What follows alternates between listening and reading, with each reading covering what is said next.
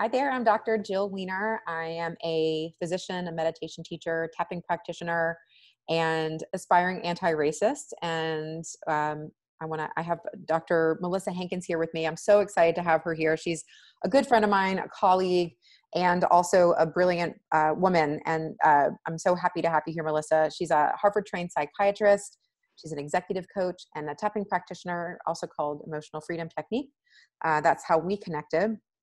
And she now coaches doctors on perfectionism and imposter syndrome. And Melissa and I have had so many conversations about race over the last however long since we've known each other. And I'm just thrilled to have you here. So thanks for being here, Melissa. Oh, thank you for having me, Jill. It's always a pleasure to speak with you and to speak with your audience. And so I appreciate you asking me to come on. And no Zoom bombers this time. I know, right? Yes, we've had that experience. Been there, done that. Don't need to experience it again. Thank you very much. I invited Melissa to be part of one of my tapping support sessions during COVID, and it was this wonderful thing. And that was right before Zoom, people started to realize how to take safety precautions, and we got Zoom bombed. So luckily, we're not going to have to worry about that today. So we're going to talk today about race. And Melissa, can you talk a little bit about your background, how race, you have, everybody's story is unique, but you have the events of your childhood have shaped a lot of who you are and how you see your own race and how you've internalized racism. So I'd love to hear what you have to say about that. Great. Yes. Thank you, Jill. So I am biracial. And so I was raised by a single white mother, Caucasian mom, and my father's Nigerian, but he was never part of my life. So I was raised in Utah, which, if anybody is familiar with Utah, it is a overwhelmingly predominantly white state. So growing up in Utah was an experience in and of itself. Beautiful state, beautiful state. Um, many wonderful people, but growing up as a child in the 70s and very early 80s, but 70s primarily there. Uh, I certainly experienced racism both in the community, in my school system, and also within my family of origin. So my mother was a bit of a outcast, shall we say, or black sheep, no pun intended there, in her family, and so I'm one of three, and my sister, who's closest in age to me, also, we have the same father, and she has about the same complexion as I do. And my oldest sister, who's 12 years older, she's also biracial, but she could, with the exception of perhaps her hair, quote unquote, pass, Okay. which means that she could pass for white. You would never know that she was black, except for she's got her hair is more of an afro that she often straightened with a hot comb, Okay. and so for my experience growing up as this brown black baby in my family, there were experiences of I just remember within the family, a few instances in particular. I had an uncle by marriage, married to my mom's sister, who was much older than my mom. But he, when I was around 5, he molested me, and he was a white male from Alabama. And at the time that he molested me, he also called me the N-word, and this is what niggers are good for, and this kind of thing. And it was really at the time, you're taking this in as a 5-year-old, and before the age of 7, you have no filter. You just, in terms of your subconscious, everything gets taken in. Mm-hmm. So I had that traumatic experience that being black certainly was not safe. in that realm. And then I had another uncle who was actually by an uncle who was blood relation to my mom. I remember overhearing him speaking with his wife when I was around 7, and just thrown around the N-word to describe Black people. And I just overheard, I don't think he saw me, but this was the kind of mentality within the family. Not my mom, of course, but certainly, these people she was closest to, and then by association, who I was closest to. Yeah. Wow. And So, yeah, so the trauma of being sexually abused, and then, which kind of sounds like the worst thing that can happen to a child, and then adding on to that, being abused emotionally about your race, combining those yeah, two things together I can't even imagine. I'm so sorry you went through that. And yeah. it sounds like Um, that's had such a profound impact on how you've internalized your race. Yeah, it's interesting because I didn't recall the abuse itself until my adulthood. We Mm-hmm. compartmentalize oftentimes these things. Mm-hmm. However, I know that growing up, I was very much I very much strove to be as perfect as I could be. And perfection for me was really assimilating to the white culture and Mm. being as a perfect white little girl as I could be. And I had the longing for the straight hair and the blue eyes, which of course I have very dark brown eyes. And my hair is not straight. And as a matter of fact, my mom didn't know what to do with our hair when we were little babies. It got so bad that she actually, I think we were like 4, and she just shaved it all off Oh, wow. because she was just like, I don't know what to do with this hair. Because we had my youngest, my sister closest in age to me, we had very, prominent afros, and so it was, she just didn't. And yeah, so luckily my oldest sister stepped in and said, I will take care of their hair. Just don't shave Oh, it again. Just don't do that to please don't these. do that again. Yeah. Right, because we were considered, people, oh, you have such cute little boys, so but yes, this I very, it's not that I saw a lot of Black children or children that looked like me, even brown children in Utah. My elementary school, I remember joking as an adult, kind of looking back and saying, oh, in my small elementary school in my small town, because I also grew up in a small town.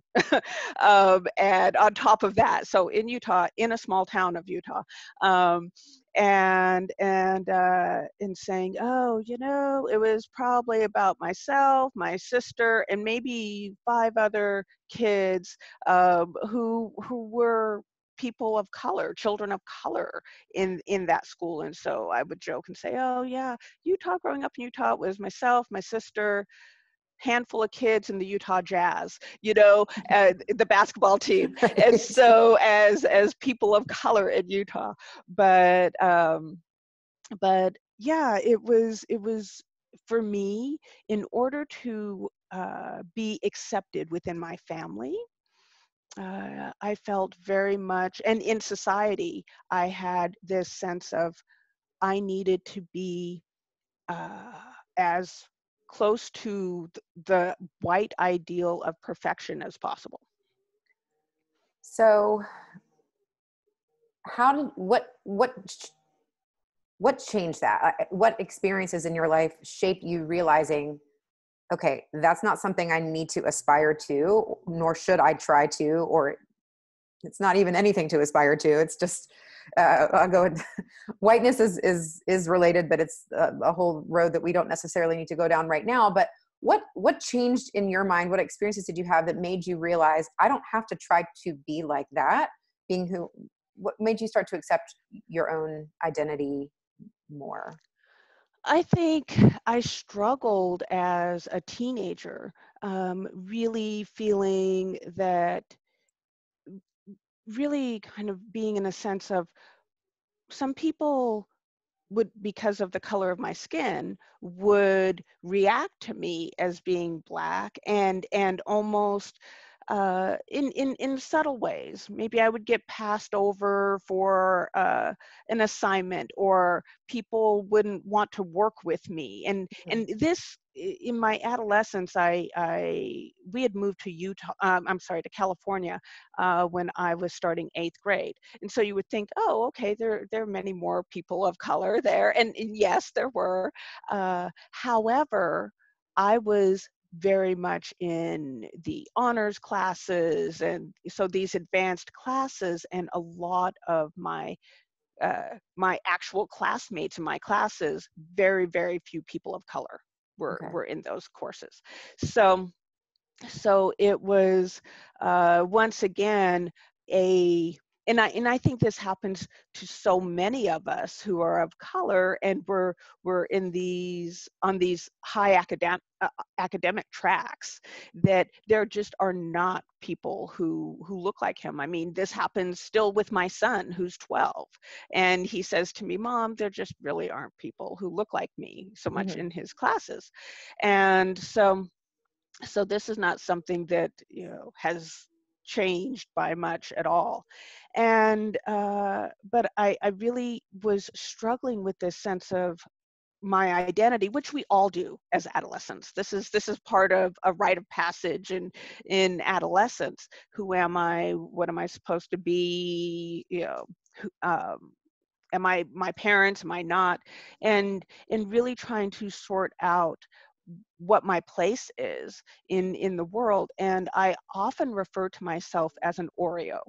Internally, I didn't necessarily say that to other people, but and that's actually fairly common, or certainly not uncommon, for people who are of mixed race, and you don't quite fit in with the white kids. This was certainly my experience. Certainly, so I wasn't often accepted there in certain ways, and I didn't fit in with the Black kids.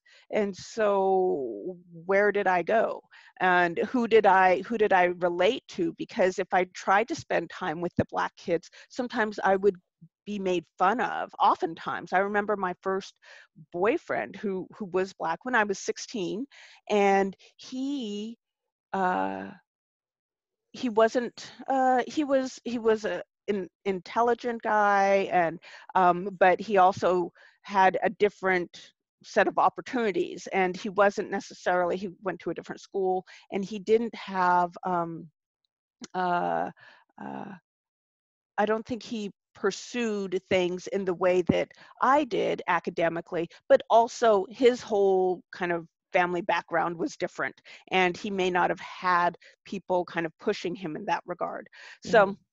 So in any case, I remember, speaking with him, and him making fun of me and putting me down for my proper use of the English language. Mm. And that happened with several of my friends, or people I tried to be friends with, in the African American community, that I was looked on as putting on airs. Oh, you're Okay. too good for us. Oh, you think, and so it was really this sense of, I wasn't trying to do, that was just who I was. That's how I spoke. That's Mm-hmm. how I communicated. But to them, it was, oh, you're trying to be better than us. Oh, you're trying to make us feel bad about ourselves. And so then I was pushed out of that kind of community. I didn't have that. Um, and so the times that I did try to fit in, I guess, so to speak, with African American communities growing up, Mm-hmm. I was really not given an opportunity. If I did, I had to be something that I wasn't, in ways that clashed with my idea at that point of who I was. I was this, very studious, academically driven, viewed as, highly intelligent girl on this track for academic success, and, and blah, blah, blah, blah, blah. Mm-hmm. And yeah, so I just stopped kind of trying to be part of that community. So where, I guess, since then, I mean, it's, Mm-hmm. Right, as you're right. saying, adolescence is so hard anyway. Adolescence as a person of color is, you're going to add all that stuff, but now you have two identities that you're not feeling accepted by either way. How has that evolved since then? Have you been able to Yeah. find more of Yes. a safe space for your own identity, or how has I that I progressed? I have. I think when I got to college, when I got to Harvard, um, it was actually the first time that I fell in with a group of African Americans or Black students, and felt accepted. Because when I first got there freshman week, I didn't come from money. We didn't have money. My mom, like I said, I was raised by a single mom. She died when I was 16, and so it didn't come from any kind of moneyed background by any stretch of the imagination. and and so going to Harvard, here I was surrounded by a lot of students, not all students, but most students who come from some sort of privileged, economically speaking, Mm-hmm. background, regardless of their color, and or race or ethnicity. And so didn't feel like I belonged on that level with most of the students, and everybody here was smart, so I didn't so there was really, there were kids there who were much smarter than I was, and so that wasn't a little group that I could, go towards, which I did in high school. I had my little group of nerds. We were all little nerds, and we were proud to be our little nerdy selves. And then I remember standing in freshman in the yard freshman week, and seeing this group and feeling really lost, and like, oh my God, I made a mistake. I don't know, why am I here? And seeing this group of Black students kind of come by, and they said, oh, hey, come with us. Literally, they said, oh, Oh, come with us. I love that so much. And so I was like, okay. And so I went with them, and that became my cohort. At least in the beginning, that was my first real positive experience of being included in a Black community, and having a positive experience of Blackness, basically, for me, that I could still be Black, be intelligent, be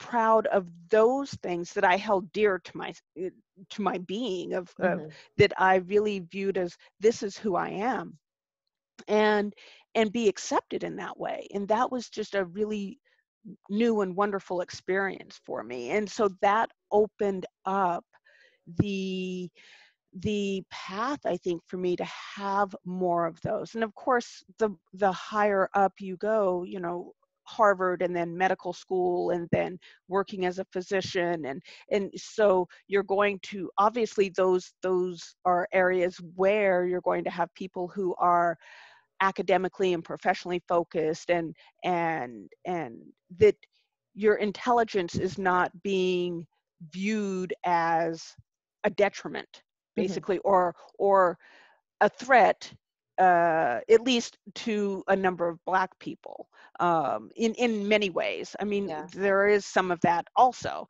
but then you have to ride the line of then the white side of all of that. Yeah. So talk a little bit Um, about that. So we were talking about, the balance never ends. It's this constant, like, yeah. making of the different powers that be happy, so that you're not too much of one thing and too little of something else. So can you talk about your experience?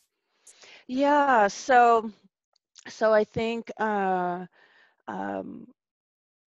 at some point, and I think as I went through medical school, and certainly even I was beginning to feel it more in residency, and certainly as an attending physician, that that sense of wanting to and feeling almost an obligation on some level to give back to the Black community, or to be part of, or to be uh, to help rise up the Black community, because I was in a position where I had the ear, so to speak, of people in power Yeah. who were the majority of whom were white. And so I think for that reason, uh, it became important to me to begin to speak up about some of the I think injustices, or some of these the racist kind of um, situations that may have been very subtle, that Yeah. were going on. And what comes to mind, I mean, something so small. And during residency, usually one of the other residents in your class, at least this is what was for my residency, one of the other residents was making the schedule. I was the only, yes, the only African American, in my residency class, and in my year, and and it was a lovely woman who made up the schedule for our class, and for like 2 years in a row, she's trying to dole out the holidays, right? Who has holiday coverage and whatever. For 2 years in a row, I was put on call on Martin Luther King Day. And it was just, it was, and she usually tried to move things around. And if I jokingly kind of called her out on it. I said, I'm the only Black resident, and for 2 years in a row, you put me on, MLK Day for holiday coverage. And she's like, oh my gosh, and she felt so bad. Hmm. But I speak to that, or I mention that just to speak to the unconscious. I mean, Yeah. on her level, just, okay, here's a Black holiday, and just kind of associating the Black. I don't know. I don't know what happened in her head.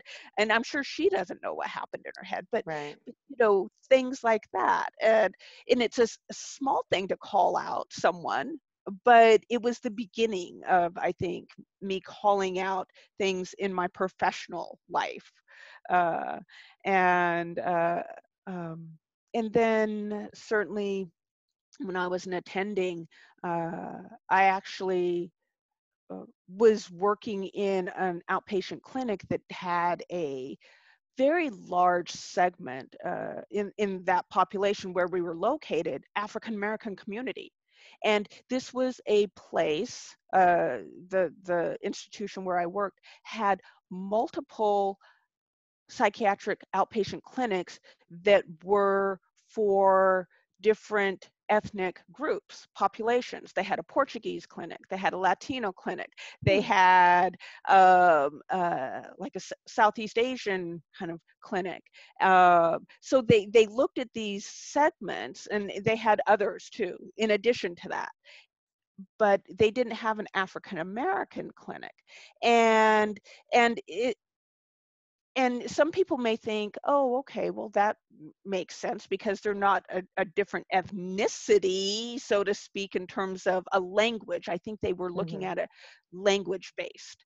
And that's how that they made these clinics, but also looking at the different culture Right. within that these groups experienced. So it wasn't all about language. It was also that they had a different take on mental health, and they staffed those clinics with people who understood that. So people who spoke the language or looked like the clients and, you know, the patients who would come through those clinics, so that the patients would feel more at ease, and so that they would Mm-hmm. feel that someone actually understood them on some level. And uh, and I remember going to the department head and saying, why don't we have an African American clinic? You know, and we eventually got an African American clinic. And I was made the head of that team. I mean, we had an African American outpatient team, and I was made, you know, the head of that team, and it was staffed with African American, you know, physicians and social workers. But it just, people don't stop to think about these things Yeah. unless they're brought up. And they're usually having to be brought up, of course, by the person of color, because it's just not on the radar at all. Well, yeah, it's like Yeah, everything is default white in this yeah, country yeah, unless proven otherwise. So we have to, right, yeah, and white people don't realize that because it's default white. So, yeah, so, and absolutely. I'm, for anyone listening who doesn't understand what I'm talking about, the culture of whiteness, it's a thing. And I'm referring to it in a sort of not ironic way, but I'm aware of the ridiculousness of it as I'm saying this, the Yeah, defaultness of the white. So what was it like navigating being the Black voice, as you called it, when we were talking before? right. How was that? Because That that's a is whole other often level of very complexity. frustrating. So those of us who have often been uh, the Black voice, because we're the only person of color in the room. Say, you know, oftentimes if it was a discussion about before this team, so if I was in a committee meeting or anything or some other team, or if it was a Black patient who may have had some particular uh, issue that maybe hinted around some sort of uh, uh, something to do with their race.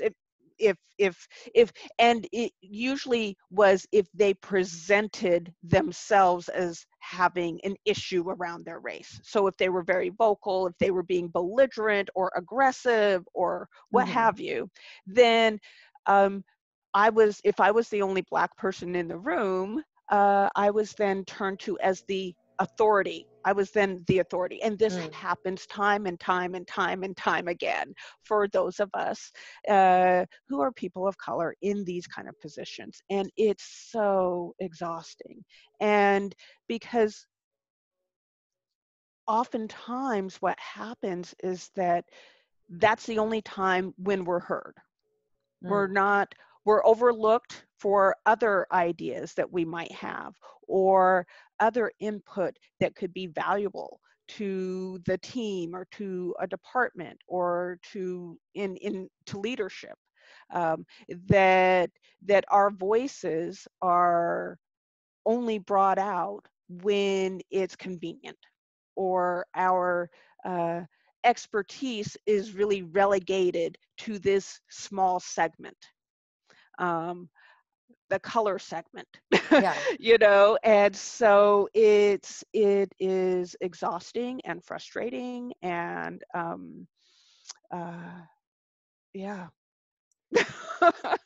So tell me how, because this is, for me, as I've been learning about racism and realizing that racism, the concept of racism being like one person saying something nasty or thinking something nasty about another person based on the color of their skin. That's what I always thought racism was. And I think that's still what most of our society thinks that racism is until they learn, I'm sorry, most of white society, until they learn that it's a systemic issue. And for me, something that,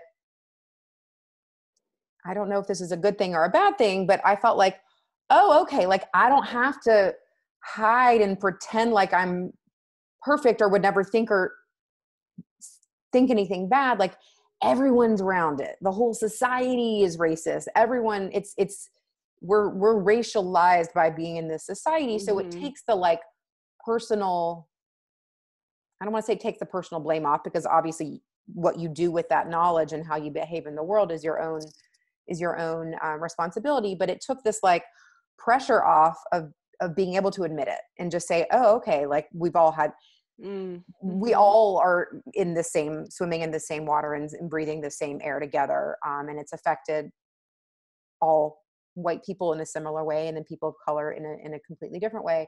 But also learning that people of color have internalized racism against other people of color. And Yes.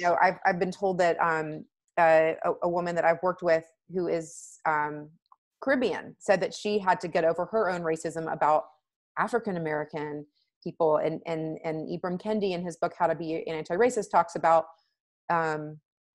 like the African immigrants that he met in New York, that dynamic between African Americans and in reverse as well. I can't speak to that at all. I can just say what I've heard from other people of color, but can you speak to that a little bit, and what that does to Absolutely, yeah. you as a person of color? How do you reconcile that, and how do you process that? Right.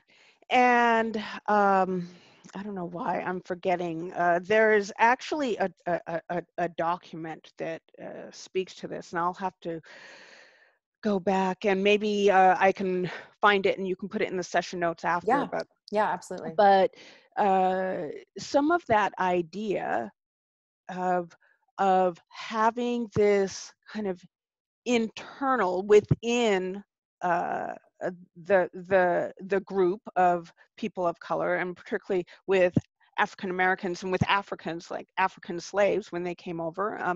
This idea of was this idea of divisiveness within the group.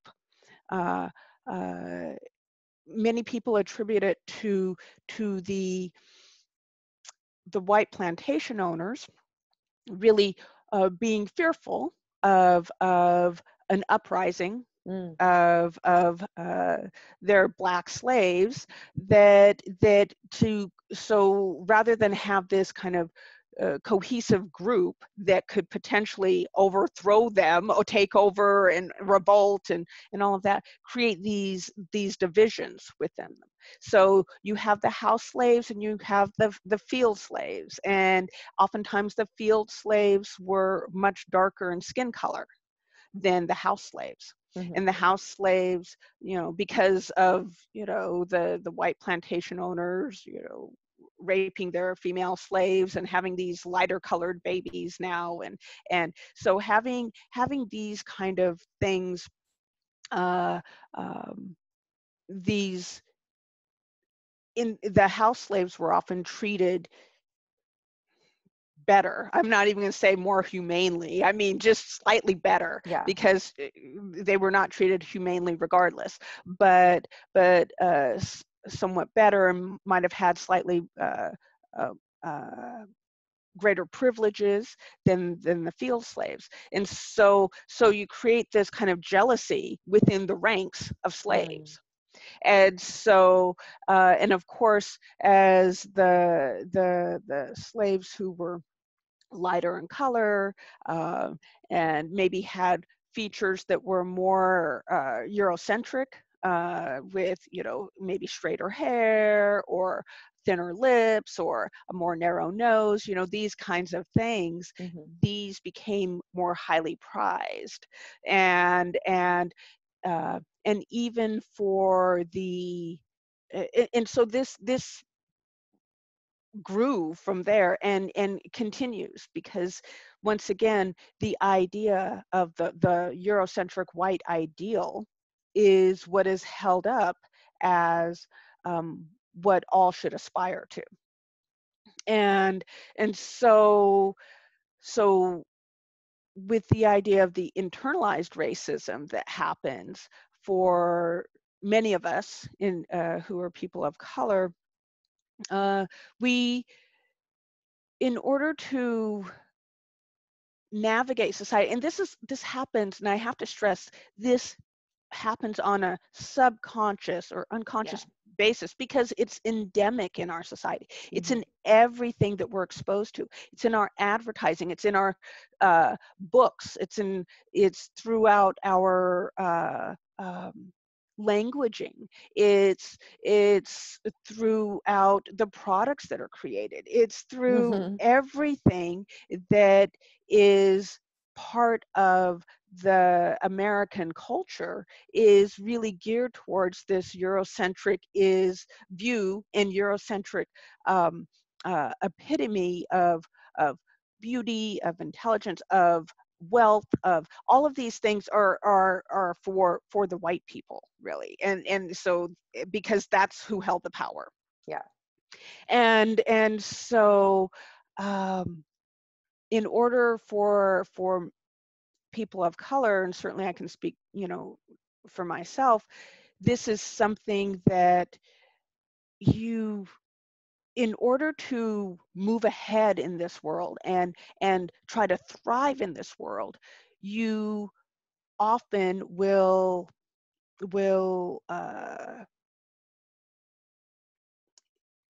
it's so internalized, it becomes part of your way of operating and navigating the world. It just is. And to do otherwise, you know that if you don't aspire to the white and Eurocentric view of how you should behave, how you should uh, look, and this is changing a bit. This is changing a bit, but uh, that you can't get ahead in this world. You can't provide in the ways that you might want to for your family, for yourself, for your family, for your children, um, and and it's very interesting. I came across when I was looking at this when we were talking about my coming on. I came across this book chapter.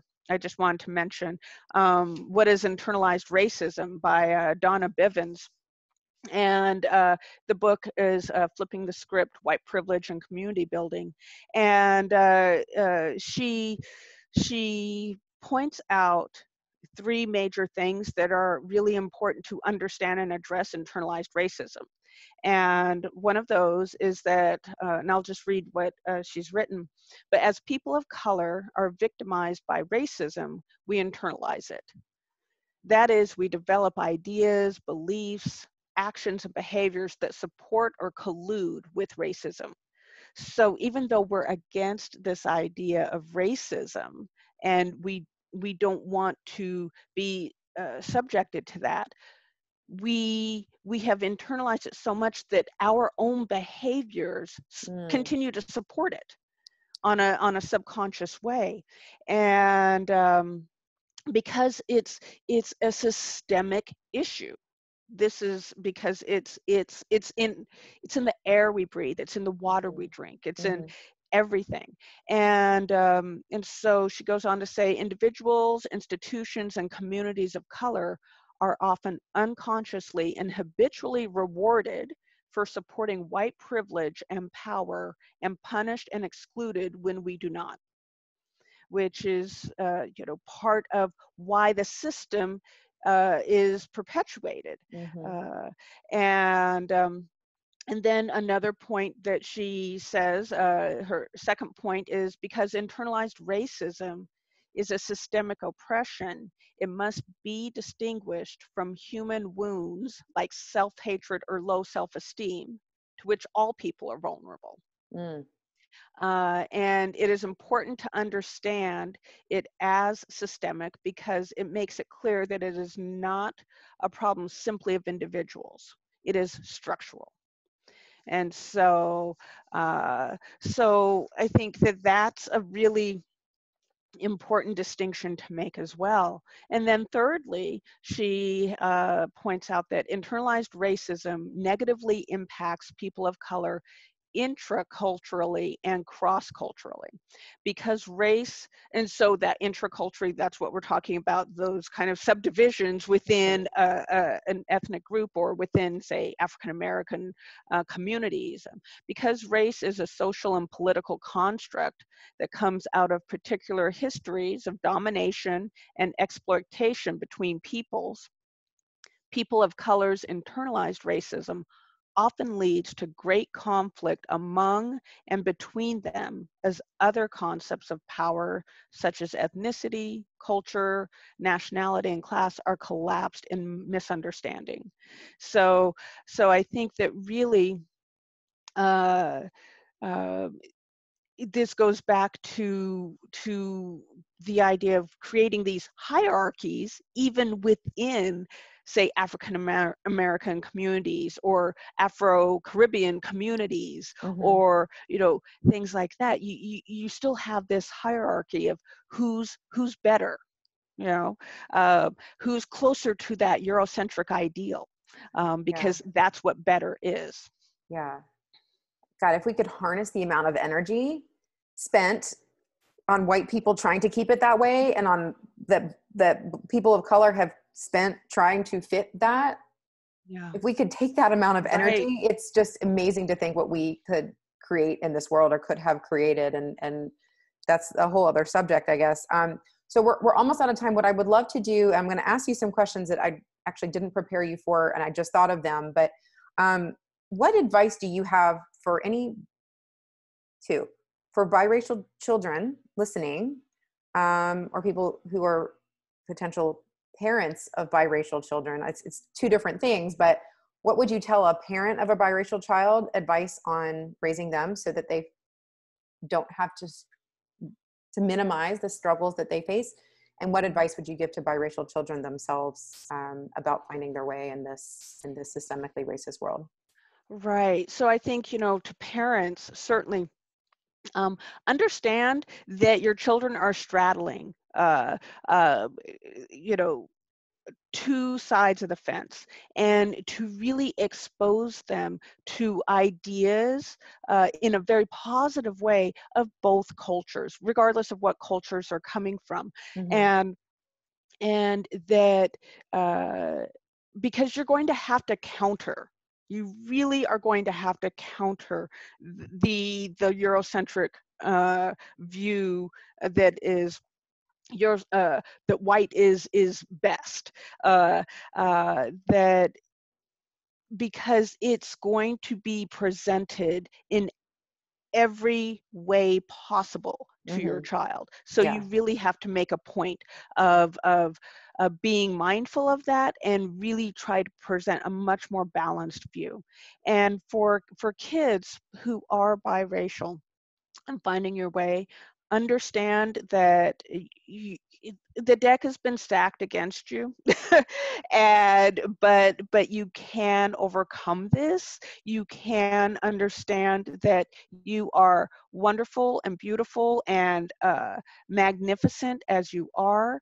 You uh, and really, look, if you can't turn to your parents, really take it upon yourself to find a mentor who can give you positive advice, positive views of yourself, give you an experience of say, if you're African American and you're looking for a Black mentor, finding someone who may look like you and can say and help uplift you, help you navigate, and be a role model that that you might not otherwise have access to.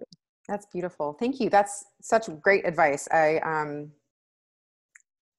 love, I mean, I think we all need to hear that we're beautiful and wonderful exactly as we are, but particularly in this context. Dr. Melissa Hankins, you're amazing. And I know that everyone listening is going to want to get a little bit more of what you're, pick more up of what you were putting down. So how can people find you? How can people work with you? Yeah, And I'm going to absolutely. put all of this stuff in the show notes too. But share how people can find you and Yes. any programs you've got going on. So people can come and check me out. I'm on LinkedIn under Dr. Melissa Hankins, and also on Facebook. My company is Melissa Hankins Coaching. So on Facebook, I'm M Hankins Coaching. So you can check me out there, and my website, melissahankinsmd.com. And I certainly work with people. I have a free consultation if people want to be in touch with me about doing some coaching and tapping, because I incorporate tapping, which has been so instrumental in my own sense of helping me to come to terms with who I am, my identity, and loving me on all of my levels. And so I think that is so, it's fundamental in all of the work that I do with other people as well. Awesome. I feel like we can and should do an entire other interview about tapping. Yes, Uh, yes. I'd love so to. thank you again for sharing your story, your perspectives, your light and your beauty and your knowledge and all of the things with me today and always, and then with anyone who was listening to this, either on YouTube or in the podcast, is just such a pleasure and a privilege to be able to, privilege in a good way, to be able to learn from you. So thank you again. And Yes, my pleasure. I'm Thank you. very grateful. Thank you. Yes, thank you so much. All right.